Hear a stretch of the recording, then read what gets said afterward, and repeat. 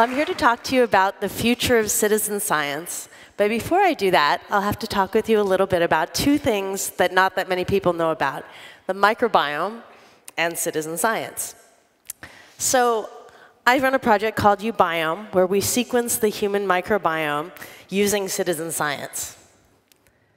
So, oops, not that one. So let me tell you a little bit first about the microbiome. So the microbiome are the trillions of bacteria that live on and in all of us. It's amazing. There are 10 times as many bacteria on our bodies and in our bodies than there are human cells, and over 300 times more genes, which means that we're basically more bacterial than we are human.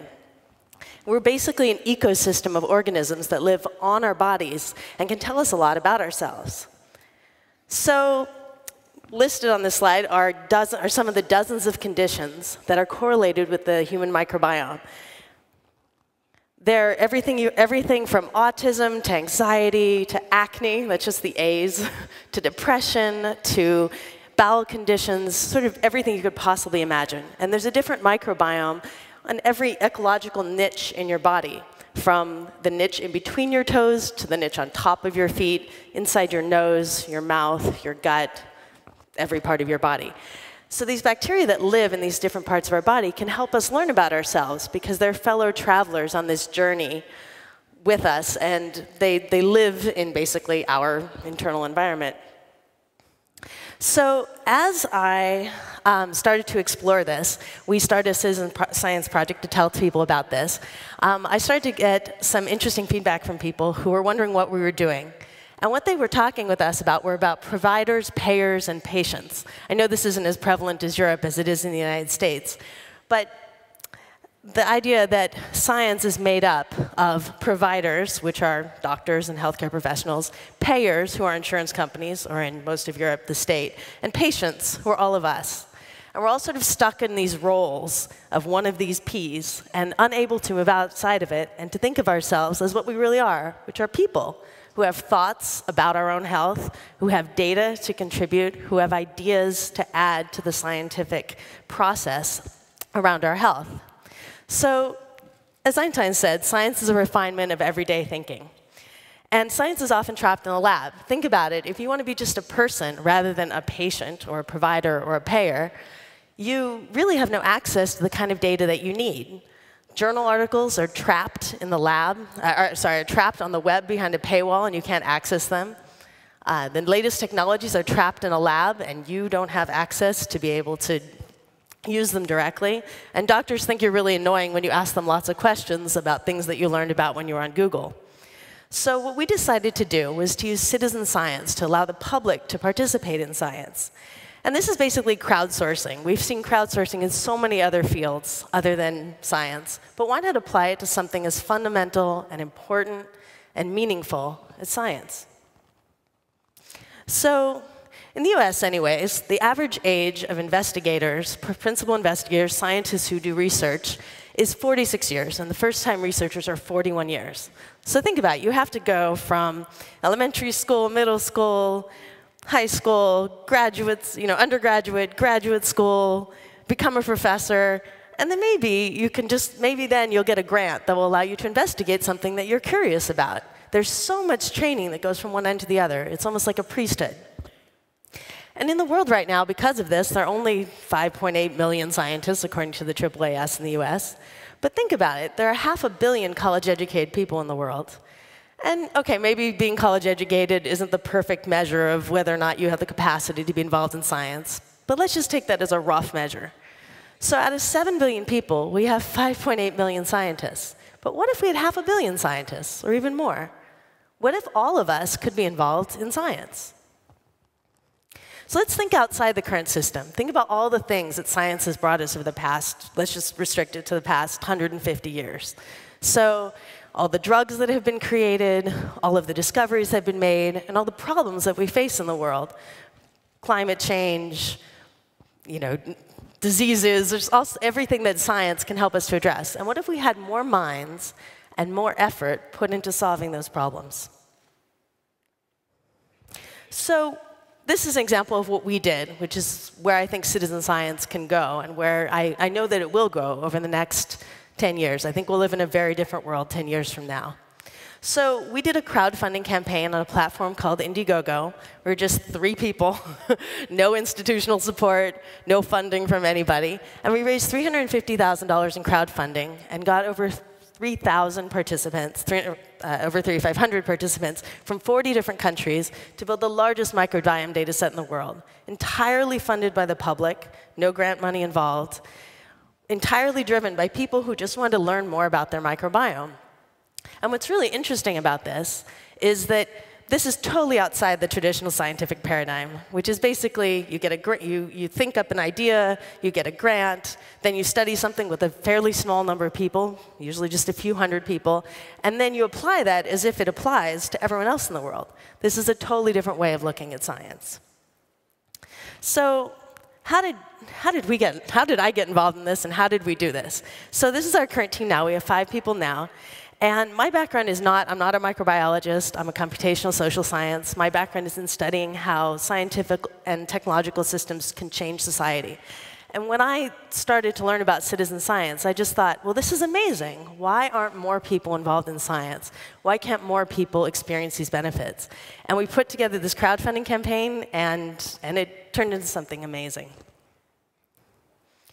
So let me tell you a little bit more about how it works. So what we do is we give people access to cutting-edge scientific technology by basically packaging it so it's easy for the public to use. So in the lab, we use Illumina state-of-the-art DNA sequencing machines. We have proprietary technology. We let you learn more. We have bioinformatics. They're state-of-the-art. But for the user, it's very simple. It's just a very simple collection kit. It's really inexpensive. There's a health survey that people answer, and then you can learn how you correlate with other people about the microbiome. And we make it easy for the user to have access to this cutting-edge science. You don't have to be in the lab. You don't have to know anything more about it except what you want to know about it and what you can bring to the scientific process in terms of your own questions. So what's different about Ubiome as a citizen science project is that we want to involve people not just as data collectors and not just as submitting their samples to us, but we also want them involved on the level of submitting their questions and ideas and hypotheses. So they're things we all notice about ourselves and these correlations that we notice in our everyday lives. But right now, there's no outlet for them. I was just talking with someone last night at dinner who said that he noticed a correlation between some mental illness in his family and use of antibiotics. Now, if you go to your doctor with that, they have no idea what to do with that. But when you get together with other people who may also have noticed that correlation, and you collect rigorous data, and it's all in a format where it can be commensurated, well, then it starts to become science. And then we can all become citizen scientists. So let me tell you a little bit about some of the advantages for science and for the public of citizen science. So for science, it's pretty clear there are some tremendous advantages. There's a larger sample size. So the average size of studies around the microbiome is just a few hundred people. The NIH in the United States did a $173 million project that studied 250 people. And our project is 10 times bigger than that. It's not that we're so great and that their project wasn't valuable, but we can build on these huge public projects with private projects, crowdfunded projects that are even bigger. So I think larger sample sizes will just start to become the norm because it's just possible with the internet to have more people. And I think the data will be higher quality because people actually care about the results. Right now, if you participate in a study, you're a research subject and you're compliant with the terms of the study. And you don't necessarily have any stake in the output because you don't get to see your data. I was talking with someone the other day who was telling us that subjects are starting to ask in research studies, OK, so when do I get my data? And the answer is, what? You never get your data. You get your data. But this is a totally different paradigm now, that people can actually get their data in a study. I think there'll be a huge change to the research agenda also, in terms of what gets studied. Because right now, the research agenda is set entirely by experts, not by the crowd. But the prospect of citizen science is that you have questions about science, scientific questions. Questions around your health and biomedical research, questions and other kinds of research. And you can drive that scientific agenda and really make a change, really have the things that you care about studied. And then there's the whole idea of translational medicine, which is the idea that research goes on in the scientific lab, and then slowly, over time, it gets translated into clinical practice. But this can be sped up tremendously, because you are the subjects of clinical practice. So what your concerns and questions are, if those become part of the research agenda, translating that into clinical practice isn't really necessary, because you're part of that process. You're no longer just a patient. You're a person involved in contributing your knowledge and thoughts and hypotheses in the process. So I think for the public, this has some tremendous benefits, too.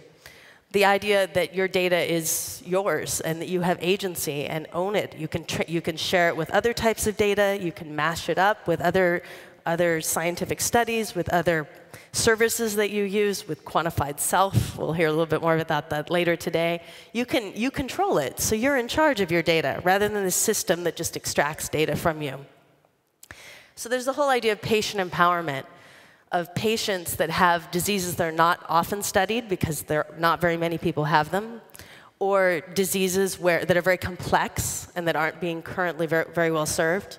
Well, patients can be empowered by this and to actually study the things that they want to study about their health concerns. And public engagement of science, which is always sort of this sad part of the scientific community, where you have these people off in the corner who are wondering, how exactly are we going to get the public to care about science? And maybe this isn't an issue in Belgium, but certainly in the US, people don't even realize that the Earth goes around the sun. Or, there's a lot of lack of scientific literacy in the US. And I think part of that is because people aren't involved in science. Science is this spectator sport that you just watch. So why would you be involved? But if you are allowed to contribute to science and to have your personal questions generate scientific questions that other people answer, then maybe you'd be more involved. And maybe STEM education, that's science, technology, engineering, and math, would be much more personally meaningful, because you're doing things that you actually care about. So what does this lead to? All of this leads to a world where science is a part of everyday life, where science is no longer something that people just watch other people do, but science is something that we all do. So it leads to a world where there are solutions to problems that are generated much more quickly than they could be in a world where there are only around 6 million scientists rather than 500 million scientists. And if you're involved in an organization that wants to involve the public in science, citizen science is the way to involve the public directly in that and to expand the reach of just about anything that scientists do. So let's all become scientists together.